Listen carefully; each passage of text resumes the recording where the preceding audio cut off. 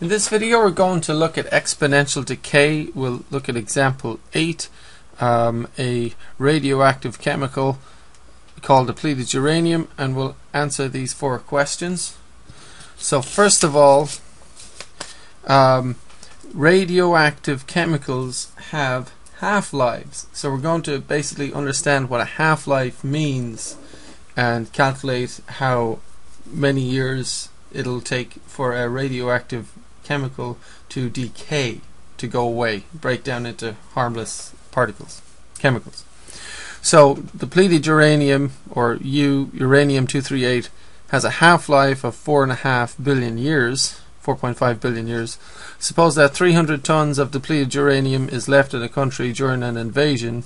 How much DU, or depleted uranium, will be present after 1, 2, 3, 4, or 5 half-lives? So we'll start with this, and again, the way to kind of simplify these things is on your input side of the table put number of half-lives. Okay, so that's going to be the trick whenever you deal with the half-life of a radioactive chemical. Put the decay of a radioactive chemical, you got to put the half-lives on the input. Once you do that, you'll see that it'll all work out.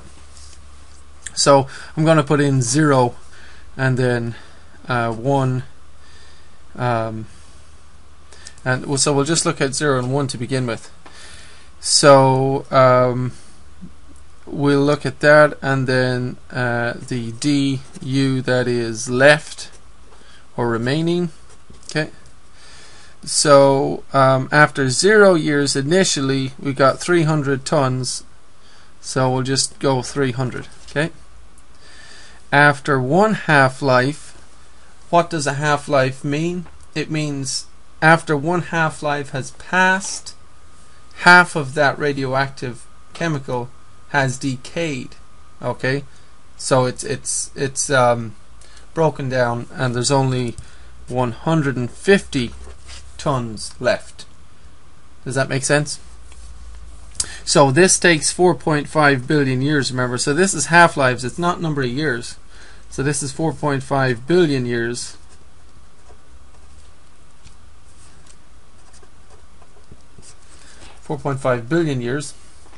And then can you guess how long it will take for after 2 years? Sorry, 2 half-lives, my mistake. 2 half-lives, which of course is 9 billion years, right? How much will be left? Once again, a half-life means the amount of time it takes for the radioactive material to decrease by half.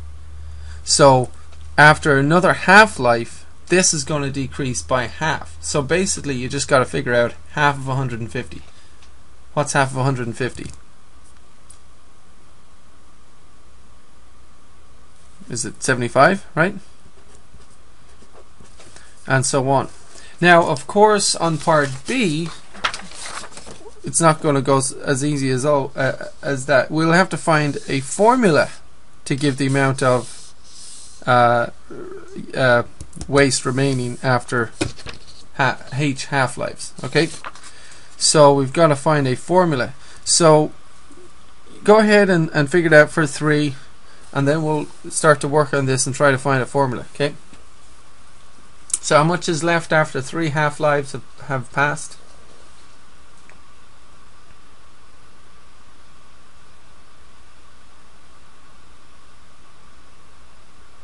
So you would get, wouldn't you get half of 75, right? So basically, which would be 37.5, right? So half of this. So basically the point is, and eventually we're going to have to do 4 and 5 and then H to get the formula, right?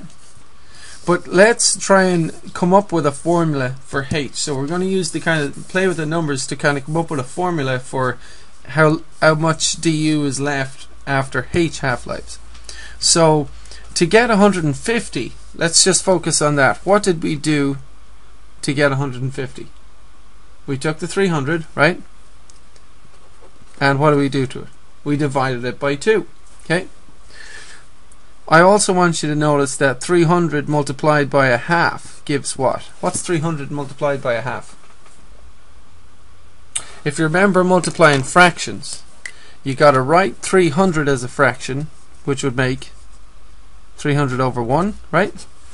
So 300 over 1 times 1 over 2 would give 300 over 2, which would give 150. So multiplying by a half is the same thing as dividing by 2. I want you to see that and understand that. And I hope you've covered fractions before. We need to know that. If you multiply by a half, it's the same thing as dividing by 2. See, 300 becomes 300 over 1. Multiply by half, 300 times 1, 1 times 2 on the bottom, right? So, to get the 75, we multiplied the 150 times a half, didn't we? So, the 75, that's 150 times 1 half, right? But 150 itself, of course, is 300 times a half. What's 300 times a half? It is 150, right? So, and what's 150 times a half? Well, it's 75. So this is 150, and if I multiply that by a half, so 300 times a half is 150, and times a half again is 75, right? So this 75 can be written, I hope you see, 300 times 1 half to the power of 2, right? So that's what I want you to notice. If we have a 2 here, that's 300 times a half squared, right? Now 300 times a half,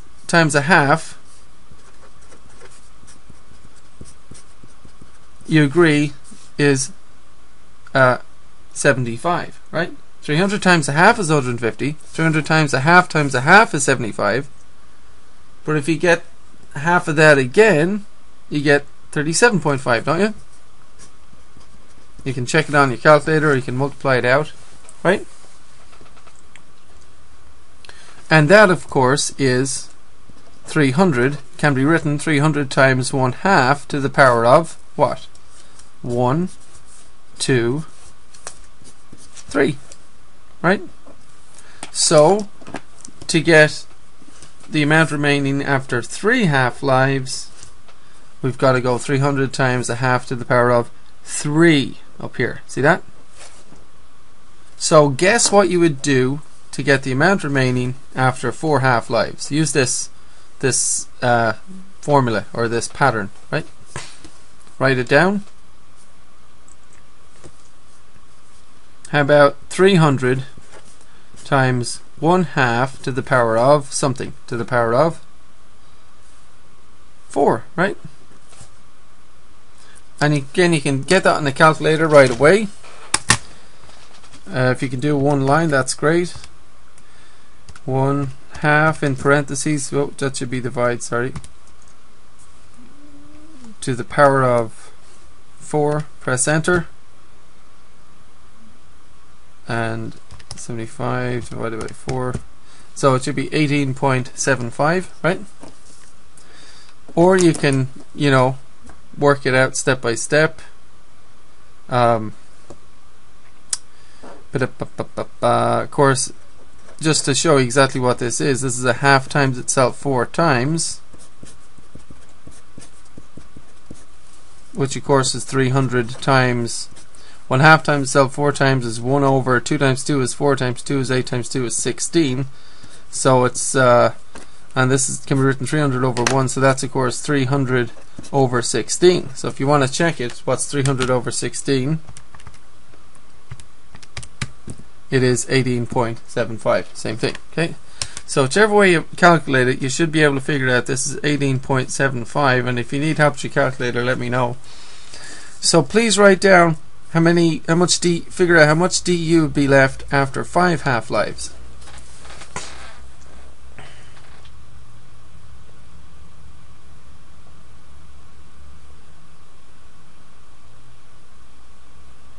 So you would calculate whatever what this is, 300 times 1/2 to the power of 5, right? Put that in the calculator, see what you get.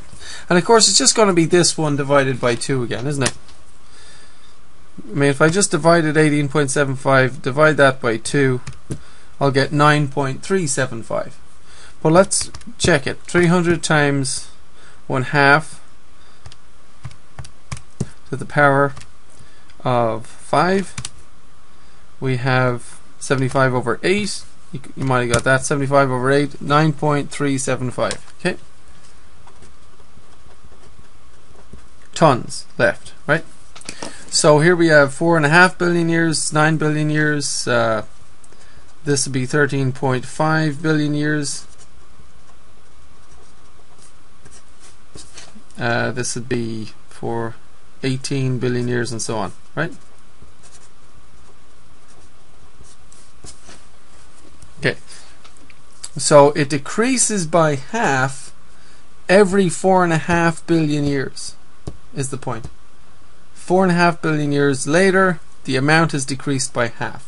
What's the formula then? If after H half-lives, how much depleted uranium is left over?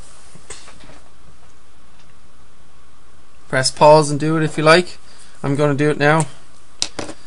For 5 half-lives, we've got 300 times a half to the power of 5. For H half-lives, we have 300 multiplied by 1/2, that is put to the power of H. Okay? So you could say if this half-lives is H, and if the amount left is A, the amount left, you could say A equals 300 times 1/2 to the power of H. That would be your formula, right? Sorry, A equals 300 times 1/2 to the power of H. Okay? Now, so anyway, that was part B. We found the formula. Find an exponential formula that gives the amount of DU remaining in the country after H halves. And part C, how many half-lives of depleted uranium is 18 years? 18 billion years, right? Well, one half-life equals one half-life is 0.5 billion years. So how many half-lives is 18 billion years? We just did it on the table, didn't we? What sort of a calculation could you use with 18? If you just had the numbers 18 and 4.5, what could you do with 18 and 4.5 to figure out how many half-life 18 billion years is? Does that make sense? How many 4.5s are contained in 18? 4.5, then you got 9, then you got 13.5, and then you got 18, right? Would you add, subtract, multiply, or divide these numbers to get the answer? Would you divide? When you divide, you're saying how many 4.5s are contained in 18, right? And if you put that in a calculator, the answer will be 4.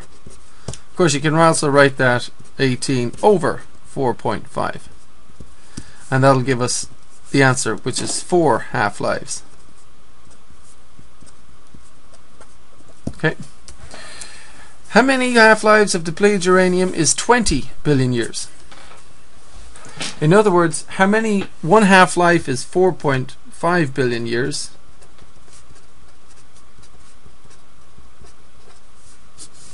So the question is, how many half-lives is 20 billion years?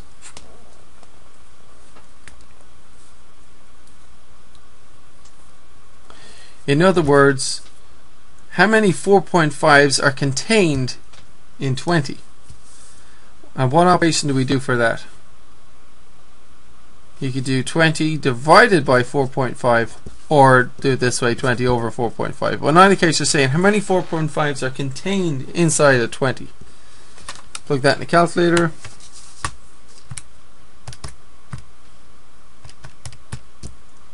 and we get, you know, 4.44 to the nearest to 2 decimal places. That's 4.44 half-lives, which you would expect. It's 20 is a little more than 18, so it's a little more than 4 half-lives, right? How about 35 billion years? How many half-lives of depleted uranium is 35 billion years? Press pause and do that one yourself.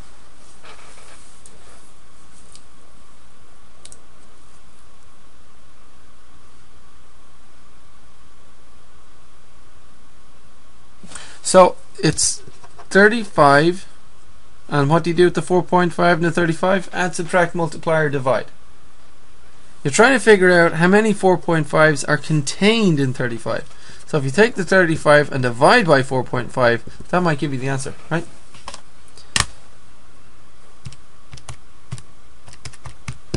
And we get 7 point to 2 decimal places, let's say 7.78 half-lives, right? Now, part D.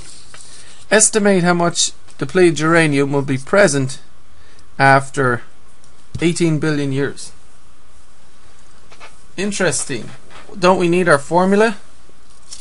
Looks like we need to go back to our formula, right? Which was that the amount remaining, and we'll write this down, the amount remaining is the initial amount times 1/2 to the power of h, where h is the number of half-lives. If we can figure out h, we can figure out the amount remaining. If this is 18 billion years, how many half-lives is that? What's h? How do you figure out half-lives? Well, we just did earlier. H was 18 over 4.5, which gave 4. So that's 4 half-lives, remember? And what do you do with the 4? Plug it in to the formula for H. So the amount remaining should be 300 times 1/2 to the power of 4, right?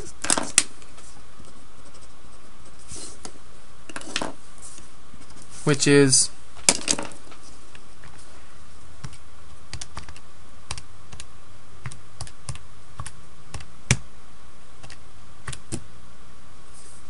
75 over 4, 18.75, which we found from the table earlier.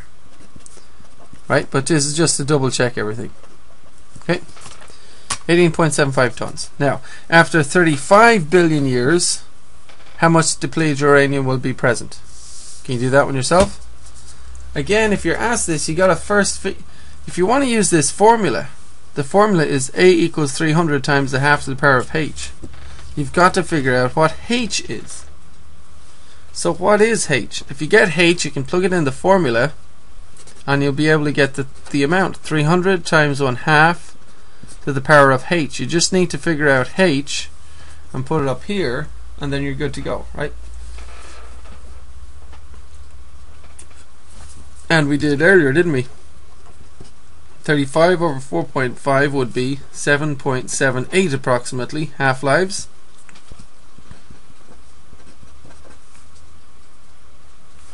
And the amount of depleted uranium remaining would be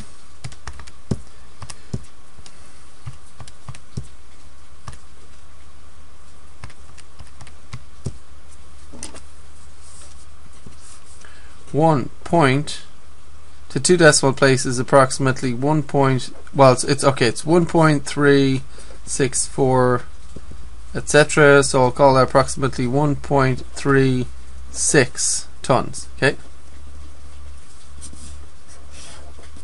now press pause and do this one. Estimate how much depleted uranium will be present after 10 billion years.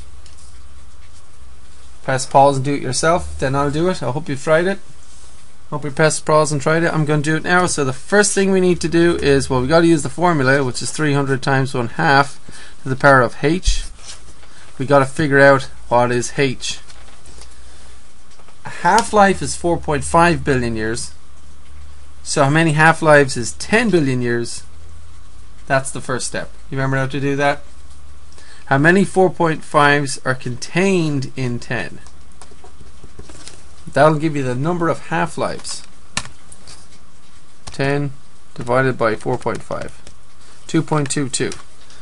So approximately 2.22 half-lives.